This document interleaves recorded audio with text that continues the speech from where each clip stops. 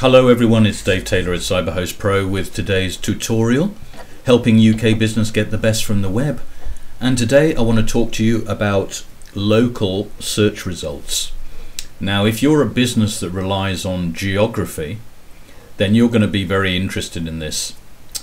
Now here's a search on Google for the term dog training. Okay, and as you can see in this case, what you have is the sponsored advertisements at the top, and then you have a series of individual businesses with their addresses and phone numbers, and then underneath that you have what are the natural or organic search listing results.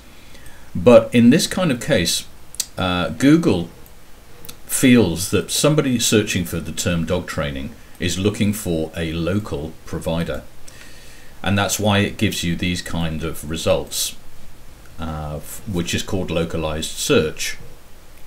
Now what you're probably wondering is, how come Fido Dog Training Club here is in first place, and how come these businesses here are listed on page 1 of this result? But there's a whole lot of other businesses, if you follow this link at the bottom here, a lot of other dog training businesses who are not on page 1 of Google. So how do these guys get on page 1 of Google? Well, the first thing that you need to understand is this.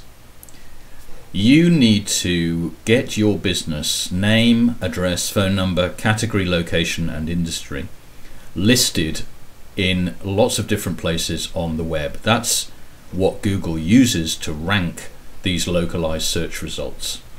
So what does that look like in reality? Well, the first place you want to go is Google+, Google's social network, and you want to set up a page for your business.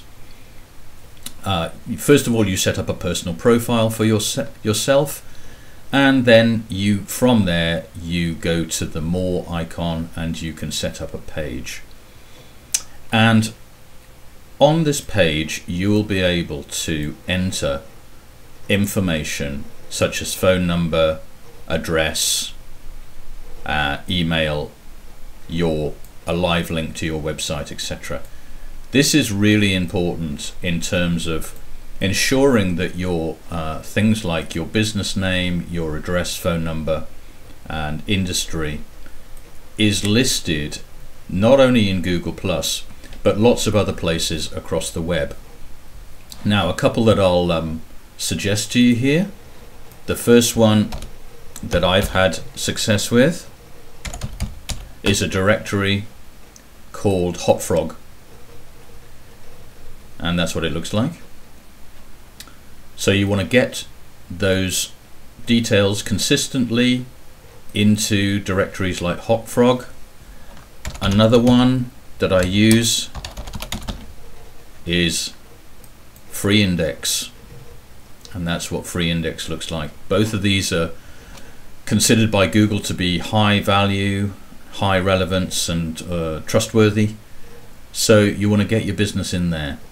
The other thing that you want to do is to get your business, again, your business name, address, phone number mentioned on high value, high authority websites.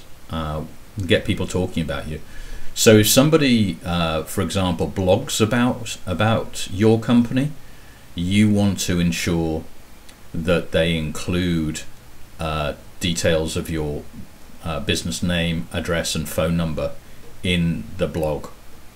And the more links that Google can see around the web that include that consistent information about your business, the more likely that you will get to the top of these listings here.